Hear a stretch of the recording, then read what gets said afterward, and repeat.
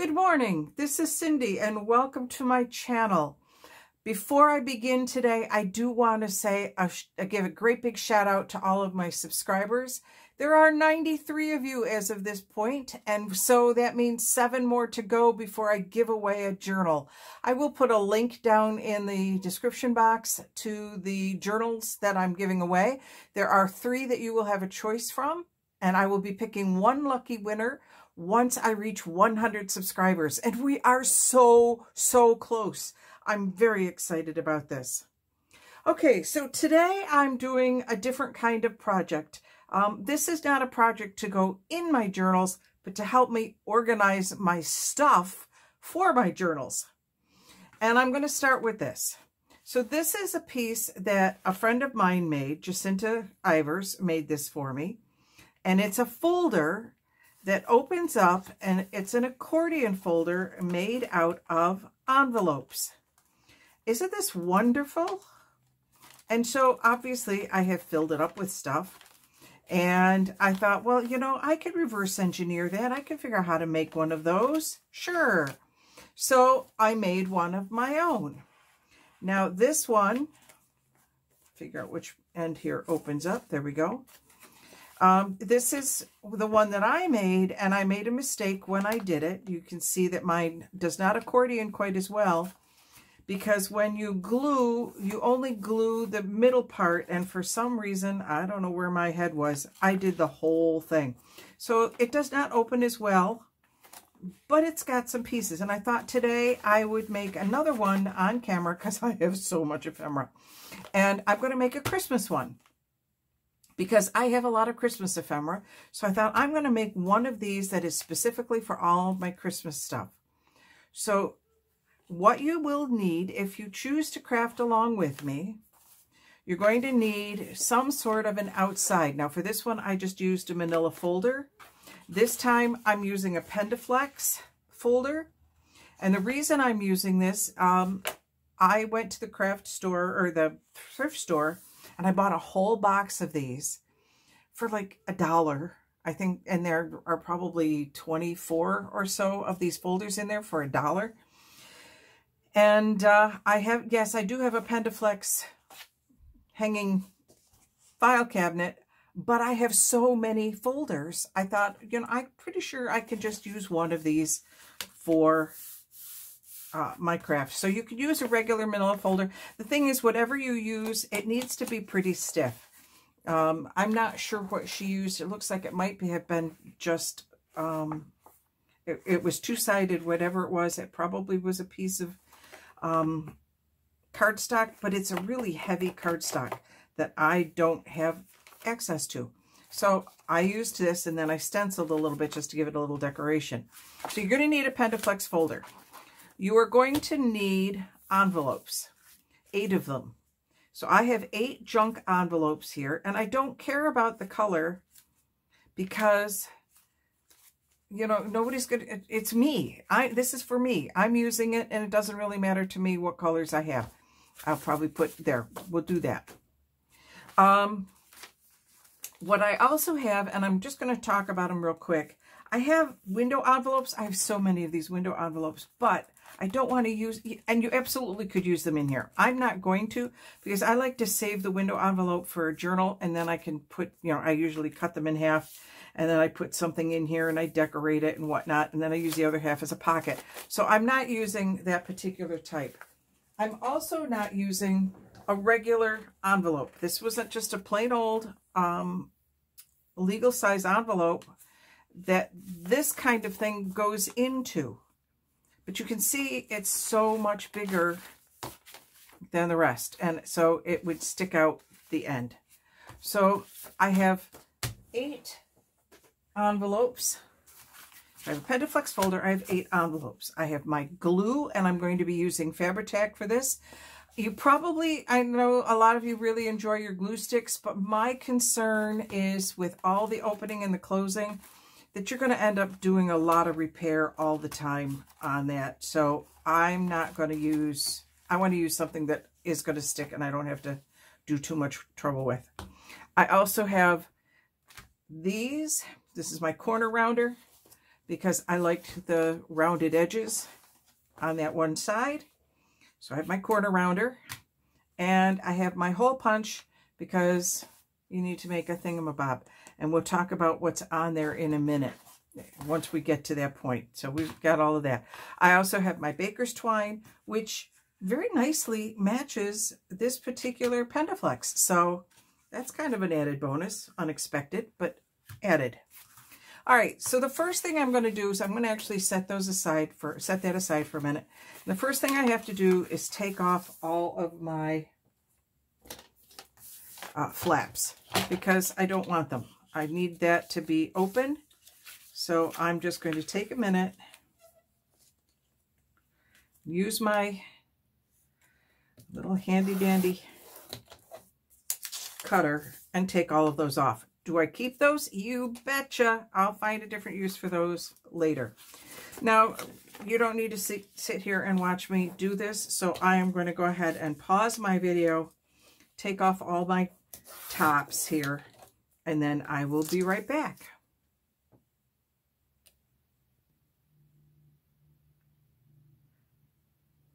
Okay, so I am back now with my envelopes all done, and now it's time to figure out the cover.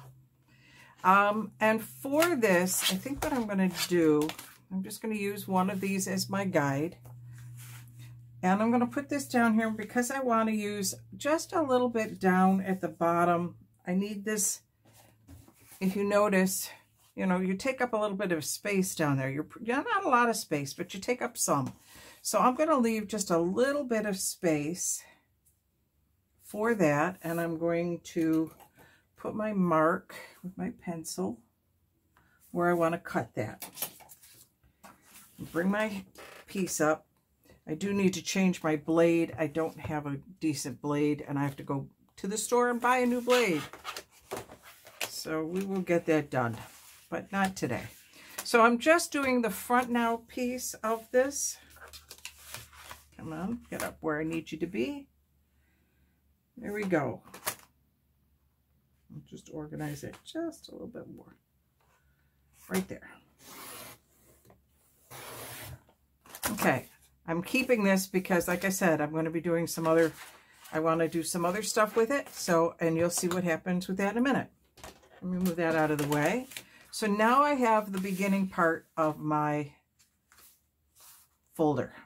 And what I'm going to do, just because it's going to be clunky, is I'm going to take off this part, but I'm not trimming it down completely to this yet. Or do I want to? Am I ready? Okay, it looks like if I just take this piece off, it's going to be perfect. So let me go ahead and get that through there. This is probably easier to do if I take the metal piece out. Yeah, let me do that real quick. I'm just going to run my finger underneath there and get that metal bar out because I want to get this a little bit closer.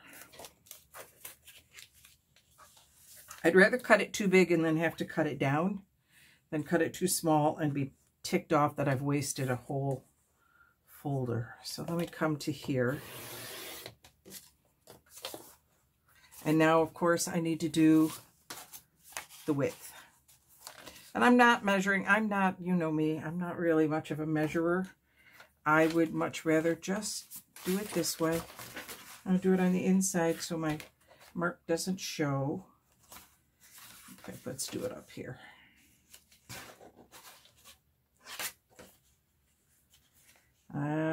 Right there. Now, some people do make these a little bit bigger than what they have, than what they're starting with, but I'm okay with this. I think we're going to go with the exact same size. Okay, so there's my folder. When I fold this over, I want to make sure I leave myself some room. Okay, showing you. You got to leave a little room. Not a lot. So let me throw my piece in there. I don't need a lot of room.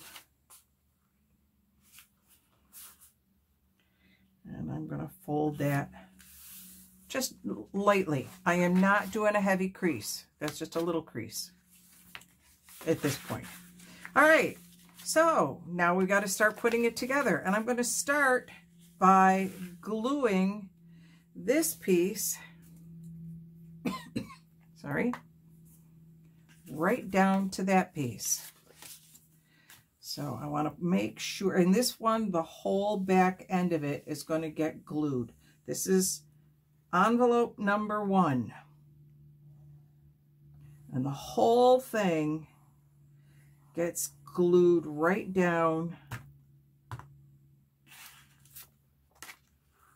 to your piece. I'm leaving just a tiny bit of space. Not even a, maybe a 1/16 of an inch. Nope, not even. A 32nd of an inch right there. Okay, now I'm going to take my next envelope and I'm going to again, oh shoot, that has, hang on. I got to look at my envelopes here. Yeah, they all need to be, yep, same thing. See how this divots? That means it's not going to work. So let me see how many of those I have that divot. Oh, too many of them. That one will probably still be okay. That one divots. That one will be okay, and that one will be okay. But that one divots, and that one divots. I'm going to pause, grab some more of these. Believe me, I have plenty. Okay, after taking another look, I realized that actually I can use these. So, false stop. And, oh my glory, I need to change that blade. That's useless almost. Okay. So we're going to take this now, and now we're going to glue this one to this one. Let me get rid of all those extra little pieces. All right, so in order to do that, double checking because I want to make sure I glue it correctly. Yep, it's just the top. So I'm going to glue, put my glue here. And only about so far, because I want it to be able to open. And then I'm going to glue that right to it. Move you out of the way. So now, see how it starts to open? Okay, and I did get, how did I get glue over there? You know, sometimes you gotta wonder what the heck you're doing. Okay. So I got a little bit of glue in there. That's all right. We're good. Okay, now we're going to do it again. We're going to glue down here. Come on.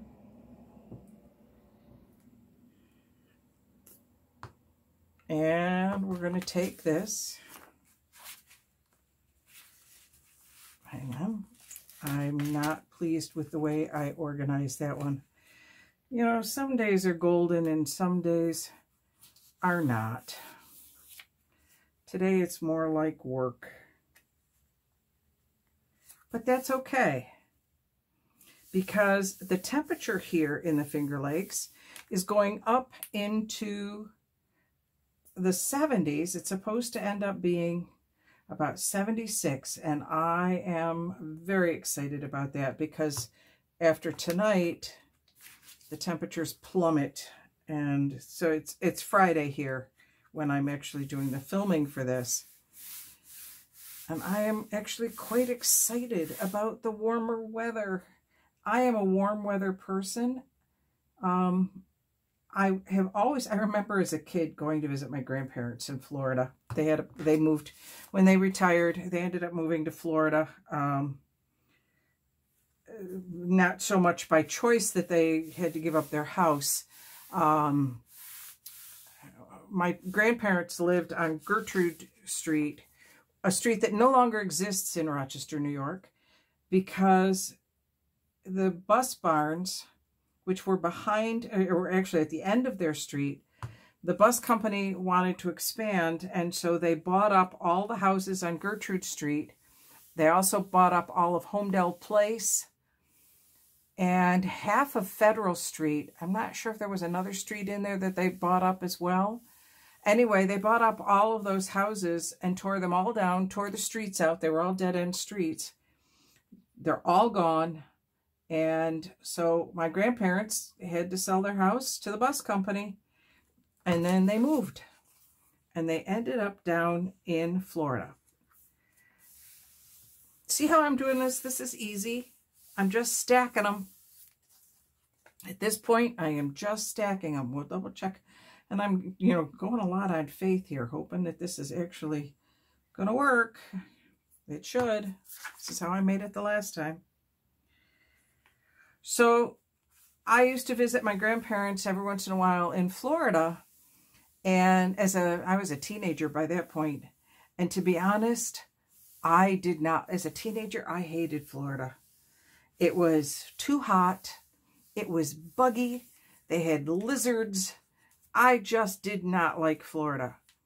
See how this is working? It works. It's going to be just fine. As an adult, I still am not so sure that I want to move to Florida. My parents ended up getting a condo in Florida for a while, and they wintered in Florida for a number of years until my dad started getting kind of sick, and then he needed dialysis, and it was just easier to not go down. They ended up selling their condo and staying up here for the winters. But as an adult now, looking at all of that, I'm not sure that I still want to move to Florida, only because it's still really hot. In fact, it's getting hotter. I think if I stay here in upstate New York, I maybe end up just fine. Okay, that's a little bit long. I'm going to want to cut that down a little bit. But look see how easy that was? Incredibly easy to put these together and make a little ephemera folder. So let me take a little bit of, close up my glue, because if I don't, it'll bubble up and then I'll have a mess. So after a rather rocky start, we did in fact get going here, and we did end up with something all right. Now I just want to take a little bit of off, not a lot off, just a little bit, because I don't want it to hang down quite so far. Okay, so I'm going to take just that little strip off. There we go. I'm going to corner round it.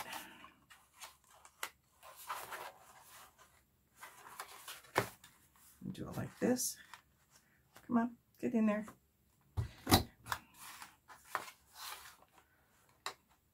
Just because I like the look. You don't have to put a corner around it, and you can do whatever size corner round that you want. I just happen to like this look, and that's the corner rounder that I have. Now, I need my closure. And for my closure, that's where I want my, it is a 1.5 inch. I'm using a 1.5 inch because it's the only size I have. So let me get my circle out. And my circle can go right there. Now I would like a contrast. I mean, it would be nice to have a contrast. I don't have another color, so we'll go with that. And then I need something to go on top of that. So I have shells. Speaking of Florida, because my parents lived, actually my aunt and uncle lived not too far from Sanibel. They used to go over to Sanibel all the time, and my mom loved picking up the shells. And so she ended up with tons of them. And these I always thought were the best ones in the lot. So I'm not going to use anything that's too 3D. I love these, but I'm not going to use those big ones. They're just too big, too bulky for this. Some absolutely gorgeous pieces here, but we're not going to use all of those. Okay, what I do have is a lot of this. I always call it abalone. I don't know what it really is. Please, if you know what this is, leave it in the mother, because it's kind of like a mother of pearl. That one might be too, I'm sorting them out, trying to find the ones that are too 3D, because I don't want something that's too much of a 3D piece, because these get stored.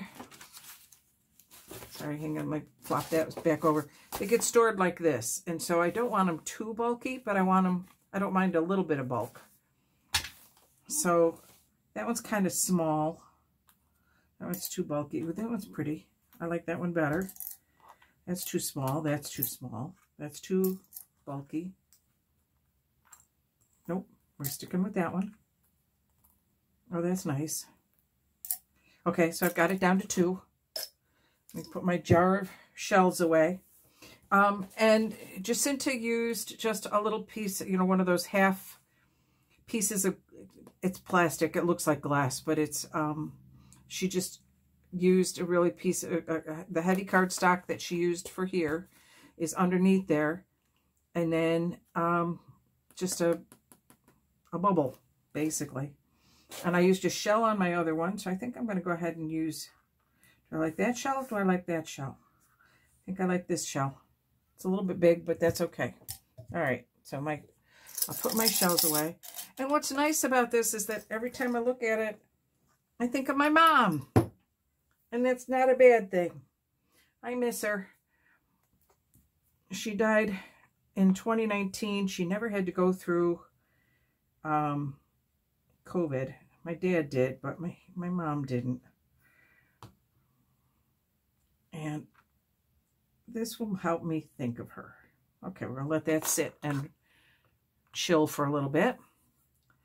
Now, to attach it in here, I want to build it up some. So what I'm going to do is I also have a 3/4 inch, whatever you call this thing. Is it going to be big enough? Yeah, that'll do. Because you're not going to see this part. So I'm just going to make a bunch of these little circles. Actually, you know what I'm going to do? I'm going to open that up. Because it doesn't really matter to me if it's... I just want to make sure I line it up. Sorry. Here, you know what? Let's do it this way. It's going to spit at me. You ready? Whee! Okay, stop. Where'd it go? There it is. It's on my shirt. Because what I need to do is build up a shank. Shank? Shank. I need to build up a shank. I'm dropping out all my extra pieces here.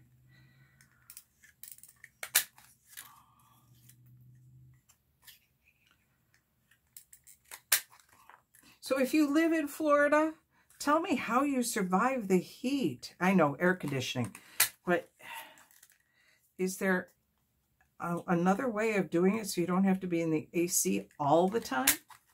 I'm making all of them because what the heck, why not? We'll just use them all up.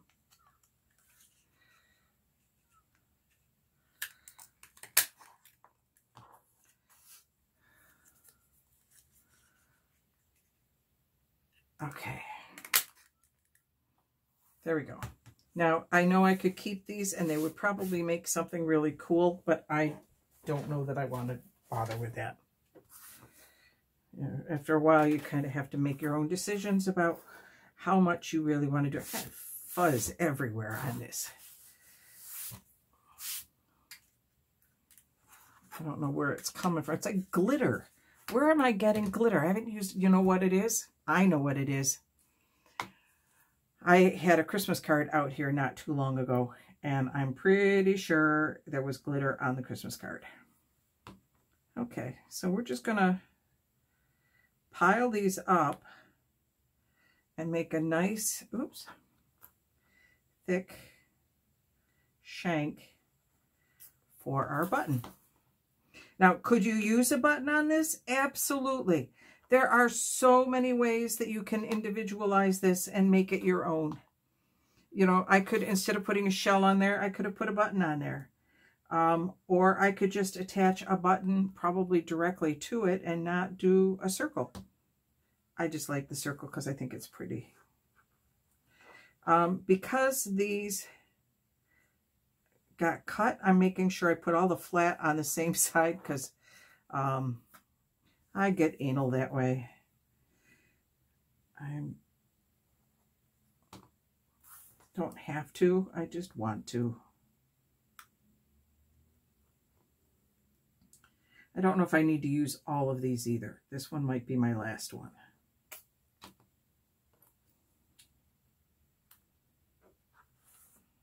Okay, that's plenty, I think.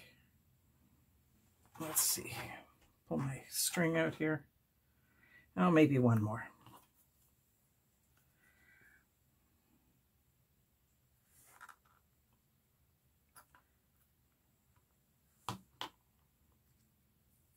Tell you one thing, I ain't got glue everywhere.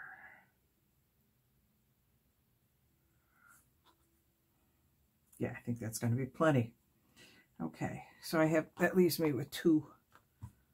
Yeah, what the heck, keep going. All right.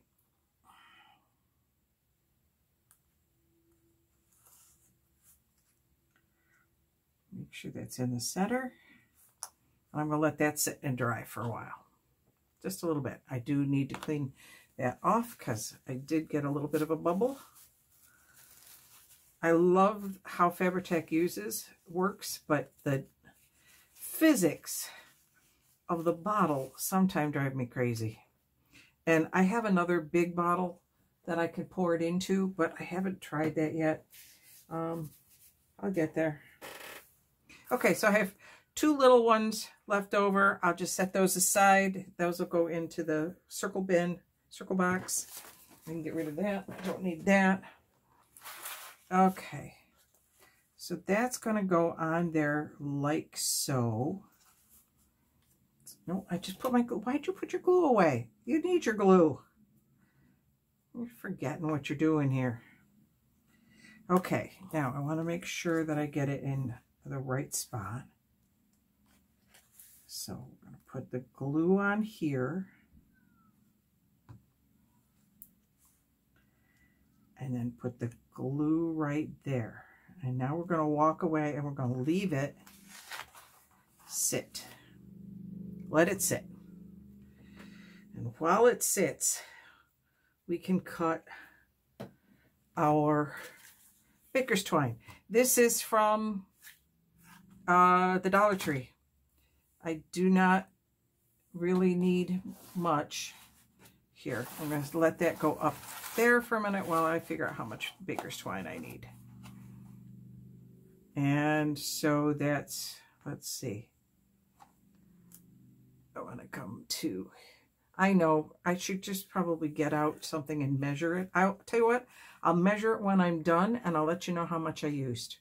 There's 1, and then I want double that, plus a little bit more, so that if I've made a mistake, I can always chop it off. That's my theory, is always cut large and then make it smaller if you need it. Okay, so how long is this? This is, okay, that's 24 to there. About 32 inches. I made that about 32 inches in size. And I'm gonna hook it around here if I think that that's dry enough yet. Is it dry? It's not moving. Okay, I'm gonna hook that around my shank and then I'm gonna tie a square knot. So right over left and under. Thank you, Girl Scouts. Left over right and under. Okay.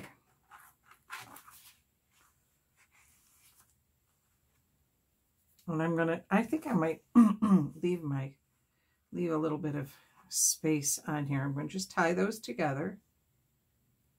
No, way too much. Let me pull that out. I'm going to move my knot down. obviously this is not an exact science. Maybe for some people it is, but I'm just not that. I'm not so good at that, making things an exact science. And the reason I'm going to leave it a little loose, and I'm going to leave my ends at least for a little while, because I need to fill it. And when I fill it, it's going to get fatter. And when it gets fatter, ta-da! Look at that. I now have a brand new ephemera holder. I can unhook it, open it up, and I can start filling it with all sorts of Christmas ephemera. What have I got? I've got little pieces here. I've got pieces of paper. I've got envelopes. I have some embossed stuff. I can just fill it up with all sorts of pieces. There's a framework. There's another framework right there. I can put my frames in there. This is going to be fun. I am going to have fun. There's another pocket. I've got all sorts of stuff. See, this is how I generally organize stuff. There's another pocket. Is that I have everything in a great big bin. And then because everything's in a big bin, it doesn't always get used because there's a little snowman. It doesn't always get used because I forget to go through it, or I go through it and I miss stuff. See, there's a whole bunch of stuff here at the back. We're just going to put that in there. This is also probably a good place. I should probably do this for my stickers. I might do that too. I have all of these stickers, Christmas stickers, that are in an envelope, and it'd be nice to put them in here, and I can arrange them whatever way I want. So there you go. That's an easy to make ephemera holder. Like I said, I've made my piece a little bit big at this point, and that's okay. I can trim it down, but I'm going to keep it skinny or fat for now until I fill it up, because once I fill it, I'm going to want that space. All right, if you have not yet subscribed, please make sure you do so. If you liked this video, hit that little like button down below. And when I reach 100 subscribers, I will be giving away that journal. Make sure you check out that link below. Check out my Etsy shop. I do have journals for sale. And or my coffee shop. I have journals. Some of my journals I've put over there as well. All right, in the meantime, go out and enjoy the good weather. And this is Cindy signing off.